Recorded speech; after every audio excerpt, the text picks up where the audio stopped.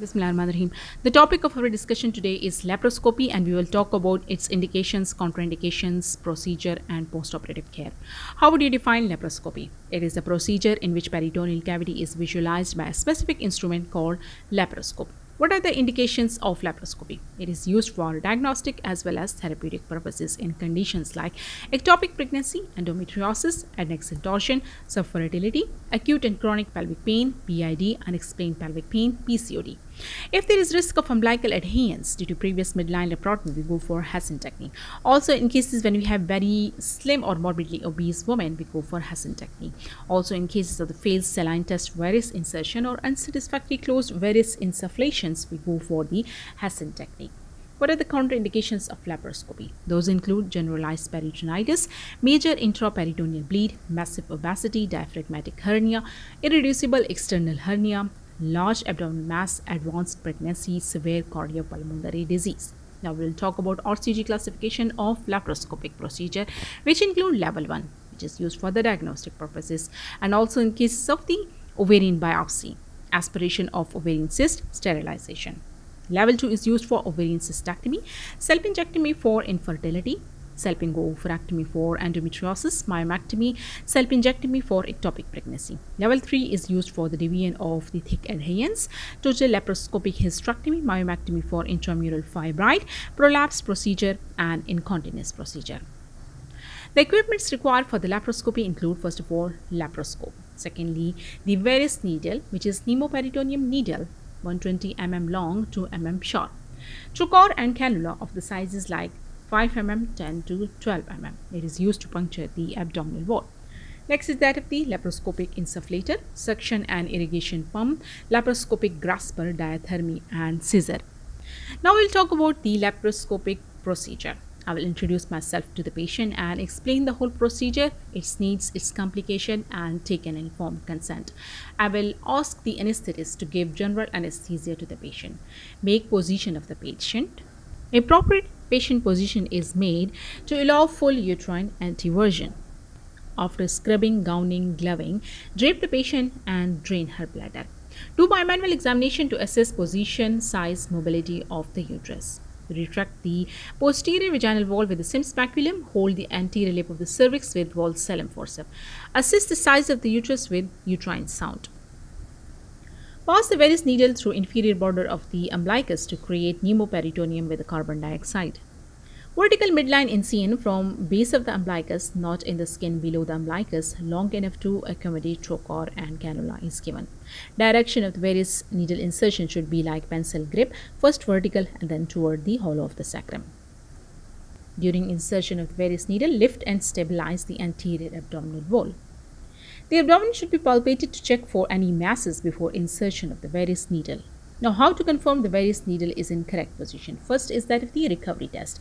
Open the valve and observe for the flow of the blood from abdomen through the needle. No fluid is recovered in cases of the positive result and recovered in cases of the negative results. Aspiration test by the syringe, in which we put 5 ml of the normal saline in the syringe and push it in the Vere's needle and suck it back. Third is that of the hanging drop test, also called the saline drop, in which a drop is placed which should be sucked in due to the negative pressure.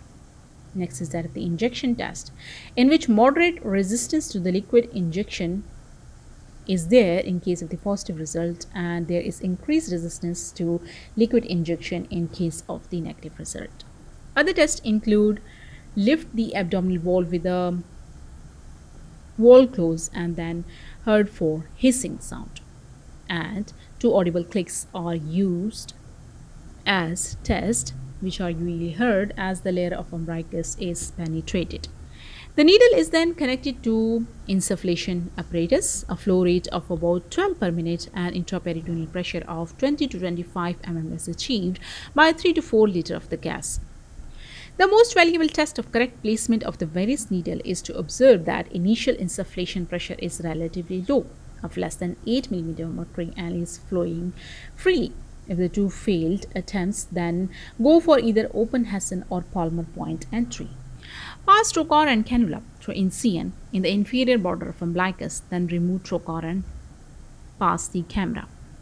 The distension pressure should be 12 to 15 millimeter of mercury once the insertion of the trocar is completed. Insert the lateral trocar under direct vision, lateral to the inferior epigastric vessels and 2 cm from anterior superior iliac spine, 3 cm above the symphysis pubis and 8 cm lateral to the midline in order to avoid inferior epigastric vessel injury or avoid the bowel injury and to avoid the risk of the hernia. Inspect the abdomen and the pelvis.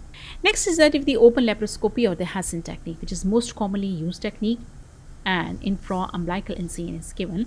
First, insert the central trocar and cannula, then create the pneumoperitoneum to reduce the risk of the vascular injury. What is safe triangle? The boundaries of the safe triangle include umbilicus at its apex, pubic symphysis at the base, and umbilical ligament laterally. Inferior epigastric vessels run lateral to this triangle. Lateral ports should be placed either inside the safe triangle or lateral to the inferior epigastric vessels. What is palmar point?